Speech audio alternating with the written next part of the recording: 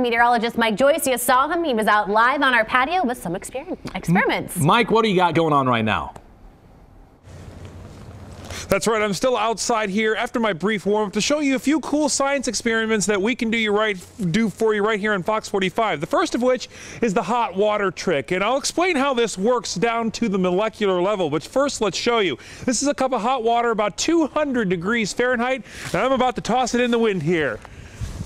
Nearly instantly evaporates and turns into snow that hit our grill. But I'm going to do the same with cold water. This water is at about 50 degrees Fahrenheit, and here we go. We're tossing it. And it pretty much stayed water. It didn't have as much of an evaporative effect. And the reason why is because hot water, the molecules are moving around a lot faster than the cold water.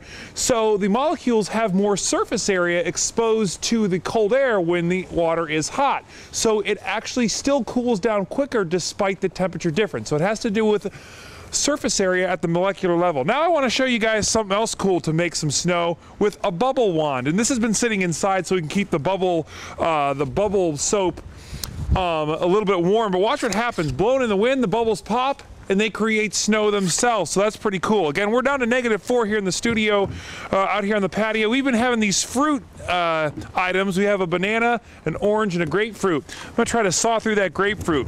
It's solid. It's been out here since we've been on ABC 22 back at about 6:45 in the morning. Not only that, but we got this shirt wet, and it's solid, like a plywood board out here. It took about 10 minutes for that to happen. So again, we've had these experiments. We're going to post these on our website, fox45now.com. I'm heading inside to warm up, and my advice today is stay inside as long as you can.